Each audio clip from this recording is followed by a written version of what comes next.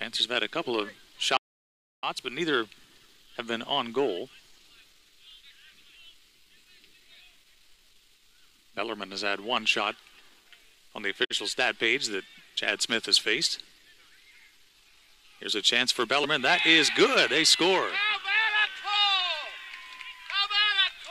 EIU pleading about a possible foul out there as Summerfield hit the deck.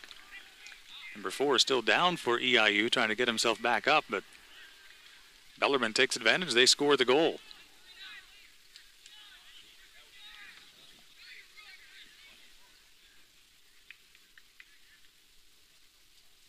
Goal was scored by Schoberg, the midfielder, able to connect. For Bellarmine, they take a 1-0 lead at the 15:50 mark here in the first half.